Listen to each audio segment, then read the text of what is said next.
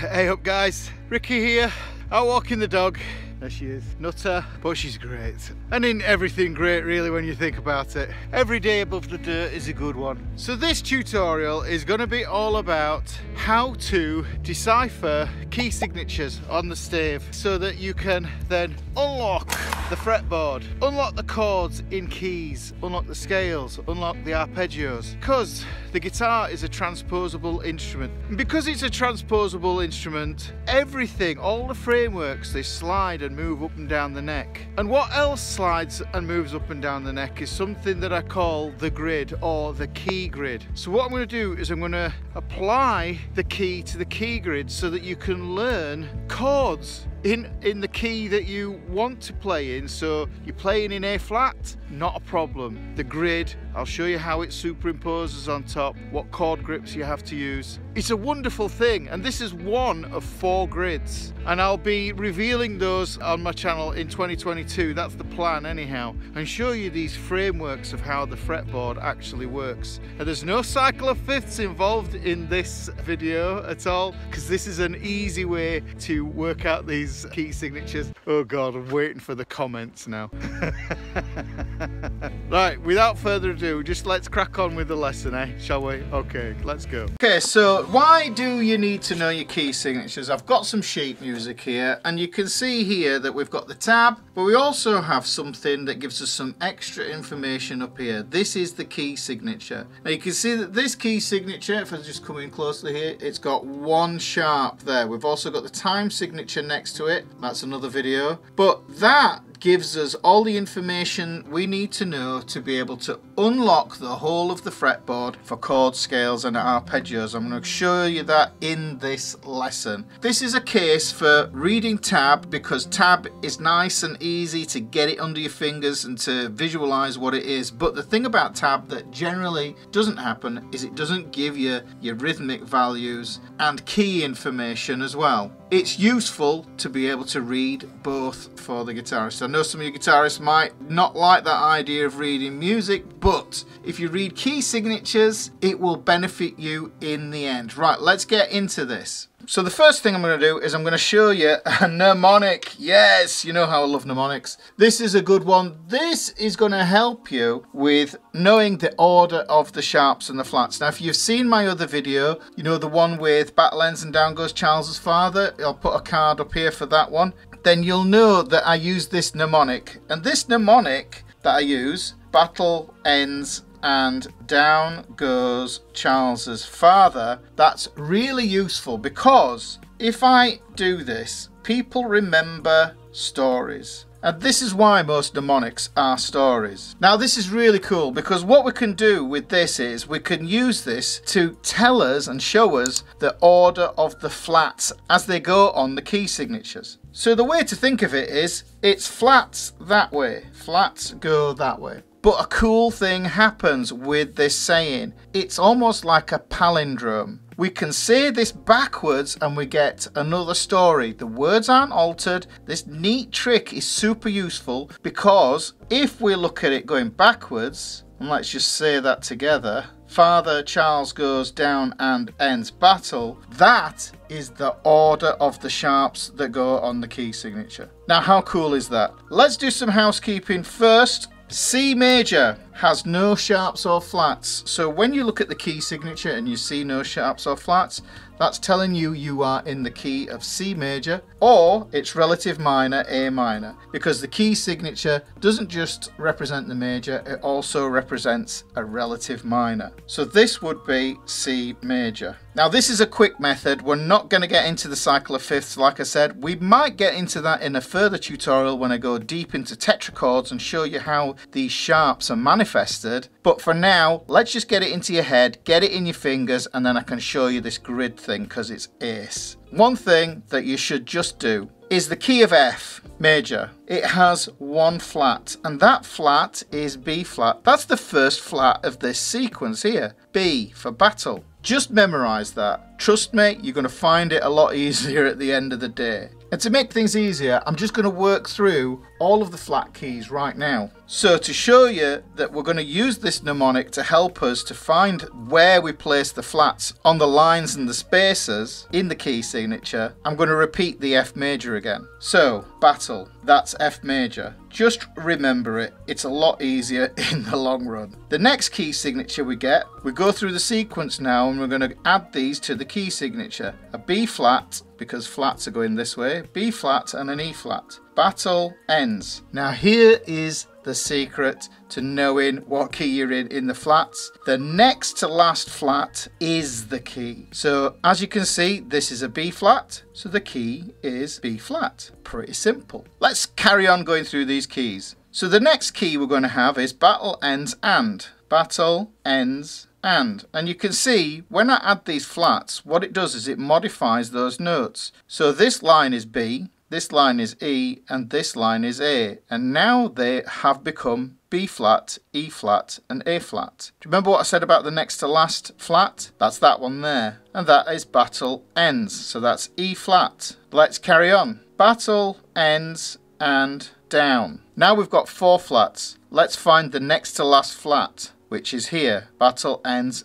A and. So that's an A flat. That means the key is A flat. Let's move on. Battle ends and down goes. Now we've got 5 flats. The next to last flat is a D flat. Therefore, that's our key. Moving on, because we have 7 flats to work through. 1, 2, 3, 4, 5, 6, 7. Battle ends and down goes Charles's. Now we have a problem because this is a C flat. Now if you think about it, what do we know C flat as? C flat is also enharmonically known as a B. So what this means is we have to double think this note, which is awkward. But the rule still applies. The next to last flat is the key signature. So this is a key of G flat. Now let's finish up with the last flat key signature. Battle ends and down goes Charles's father. An F flat, which is also known enharmonically as E. And don't forget, we've still got this C flat here, which is actually a B. So 2 notes in this key signature we have to double think. But for sake of theory, let's circle that and we can see that is the key of C flat. So you can see we've worked out all the flat keys. Now it's time to work out the sharp keys. And we're going to use the mnemonic going backwards this time. Father Charles goes down and ends battle. So because it's father, I'm going to sharpen the F natural and turn it into an F sharp. That's what the sharp does. It alters any of these natural notes and turns them into sharps. This is how you work out the key when there are sharps in the key signature. What we do is we take the last sharp and we raise it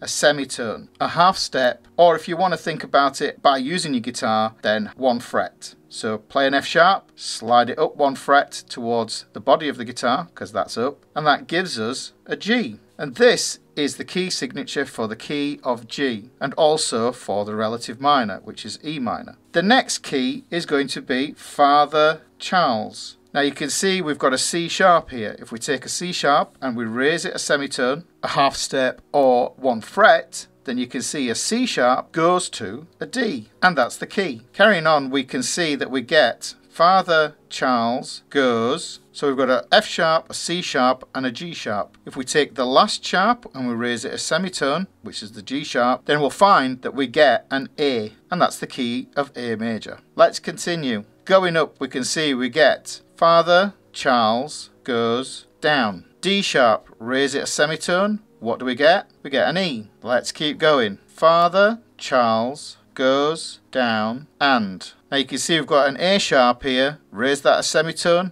Gets us the key of B. Next, you can see that we get 6 sharps. Father Charles goes down and ends. Oh, we have an E sharp. An E sharp is also known as an F. That's the enharmonic equivalent. We're having to double think this one. We better be careful. However, we still take that value there of an F and raise it a semitone. If we raise an F a semitone, then we get F sharp. So this is the key signature for F sharp. Moving on to the last sharp key, which uses all 7 sharps, Father Charles goes down and ends battle, Father Charles goes down and ends battle, we can see that we get a B sharp. B sharp is the enharmonic equivalent of C, which is a much easier note to think of. And don't forget, we've already got this E sharp as well. So this key signature has 2 notes we have to double think. That's not good. But let's finish working out the key signature. If we take this C and we raise it a semitone, we can see we get the key signature for the key of C sharp major. Now hopefully you'll see that we've got C major, which is 1 key, then we have 7 flat keys, and we have 7 sharp keys. And in total that gives us 15 keys. But if you look at your guitar and you think about it, we only have 12 notes. Each of those notes is the tonic for a key. So this is how I like to think of them on the guitar, as key. I'm going to use the E string because this is going to tie into the grid. If you imagine that this was the fretboard, we had an E, an F, a G, an A, a B, a C, a D, and an E. Those keys are easy enough to figure out.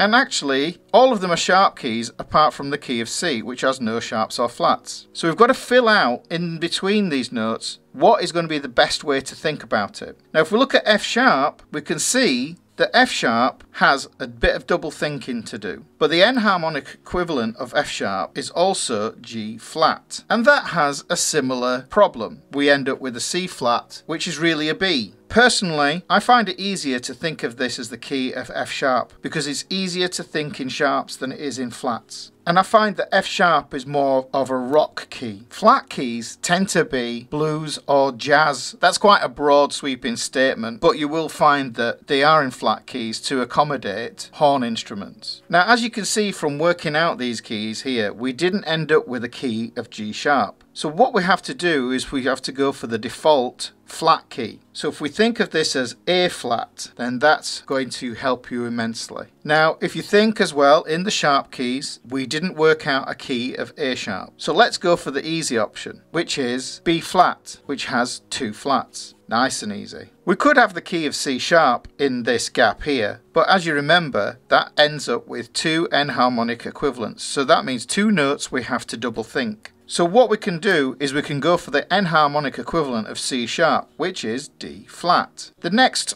note up in this 12 notes going up the fretboard, if you imagine this was 12th fret, this is open, you can see that we get a D sharp or an E flat. There were no D sharp key signatures in here. So let's go for E flat, which only has 3 flats in the key signature. So when we think of keys, now we can eliminate all the other nonsense keys that reduce the amount of double thinking you have to do with enharmonic equivalents. And when I say enharmonic equivalents, I mean the same sound that has 2 names. So what the heck has this got to do with this grid, Ricky? Well, let me show you. The grid, also known as the key grid, is a way of visualizing where you put your chords using 2 basic shapes. This one I call the L7 grid. The L is going to be minor chords and the 7 is going to be major chords. And this works on the E and the A string. However, we use the E string to determine what key we are in because that's where the tonic lands. So let me just draw out an E string. Do you remember those keys we had before? Let me fill those in here.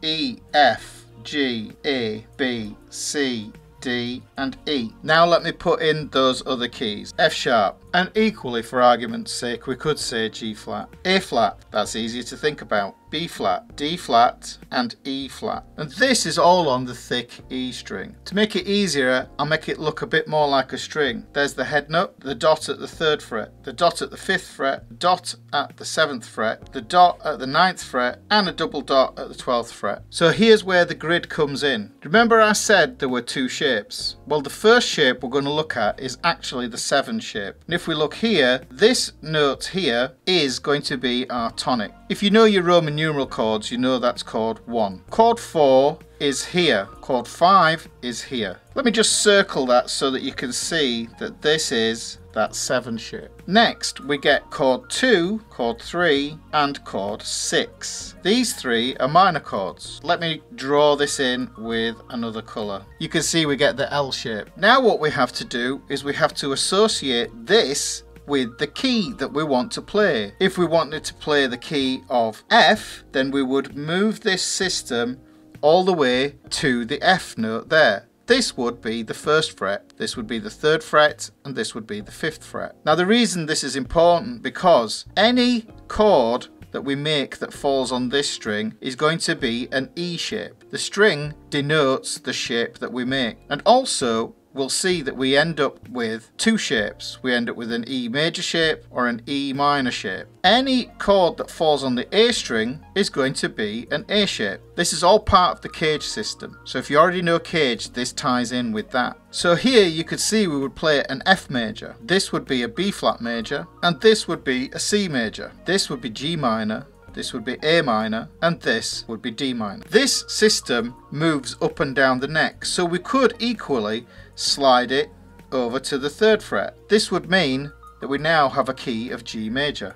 That's pretty cool. And this is going to apply to any key that you want to think about. Want it to be in the key of A flat? Just move the whole thing up 1 fret. Remember, this is up and this is down. The numbers go up and the pitch of the strings go up. Now this is only going to work if you know your E and your A shape bar chords. Okay guys, I thought I'd best do some examples here on the guitar for you just to show you how this grid works. And remember what I said about the keys. This is the tonic for the key of E. This is the tonic for the key of F. This is the tonic for the key of F sharp. This is the tonic for the key of G. This is the tonic for the key of A flat. This is the tonic for the key of A. This is the tonic for the key of B flat. This is the tonic for the key of B. This is the tonic for the key of C. The tonic for the key of D flat. The tonic for the key of D. Tonic for the key of E flat. And you can see when we hit 12, we're all the way back to E again. Now the reason this works is because each one of these hosts the grid. Let's look at the grid in the key of F. So we end up with this 7 shape here. And this shows us which chords we need to play. Chord 1, chord 4, chord 5. These are the major chords. So because this is on an E string, then what I need to do is put a full E shape on, a full E major chord shape on. That means I have to play it as a bar chord. If you can't play it as a bar chord, do it as a cheat. Bar chord, E. Now what I need to do is come over to the A string, and this is a B flat. However, the chord shape is an A shape. I'm going to use my 3rd finger to hold all of that chord down. And then what I need to do is slide that up 2 frets to get the chord C.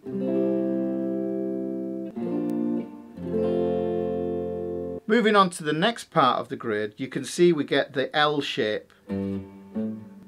That is for the minor chords in the key. This is chord 2. And as you can see, I'm using an E minor shape here in my 3rd and 4th fingers with my bar. Put my 3rd and 4th fingers on first and then bar last. Move this up through the grid and I get an A minor here for chord 3. Moving over, this note here is a D and that gives me my D minor chord. But I have to play this using an A minor shape. Remember, in the grid, any chord that falls on the A string is going to be an A shape. So we get an A minor shape. Can you see that? Put that together.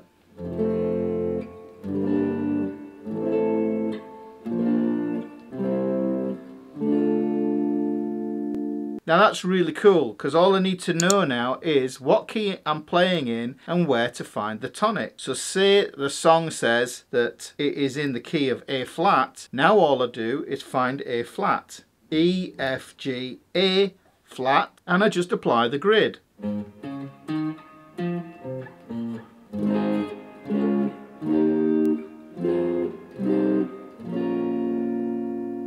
And now you don't need to fear any key if it's in a key of B.